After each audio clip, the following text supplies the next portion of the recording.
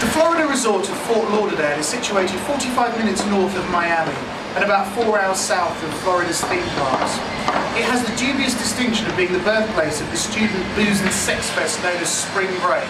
But all that is set to change as Fort Lauderdale is reinventing itself as a sophisticated holiday destination.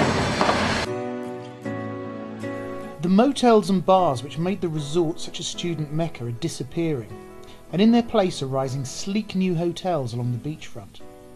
I'm staying at the new Hilton Fort Lauderdale Beach Resort, which boasts huge suites and a grocery concierge service so that your fridge can be stocked with your favourite home comforts before you even check in. Next door is the newly opened St Regis Hotel, which is a 5-star oasis of relaxation and fine dining on Florida's sun-drenched Riviera. With its miles of inland waterways, getting around by boat is a great transport option in Fort Lauderdale. A river taxi from the beach takes you to the upscale shopping and entertainment area of Las Olas Boulevard, and you get a guided tour from your captain of the millionaires' mansions and yachts along the way.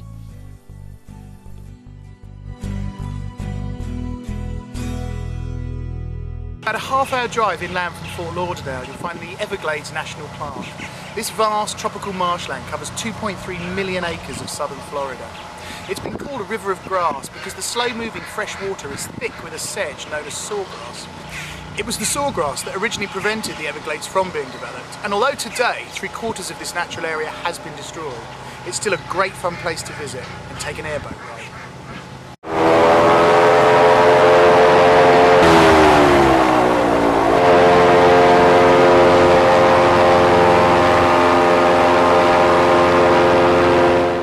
For shopping, head to Sawgrass Mills, the world's largest outlet mall. You should allow a whole day to really get to grips with the array of shops here, from top designer names to bargain sportswear stores. Back at the beach, a short boat ride takes you to the nearby reef where you can snorkel or dive amongst the tropical fish. The wharf where the boats dock is also home to Coconut's Restaurant, where you can enjoy fantastic seafood and live music. And don't miss out on the signature frozen mojito. It's easily the best cocktail in town. I've been surprised by the new face of Fort Lauderdale, and it's certainly busted most of my misconceptions.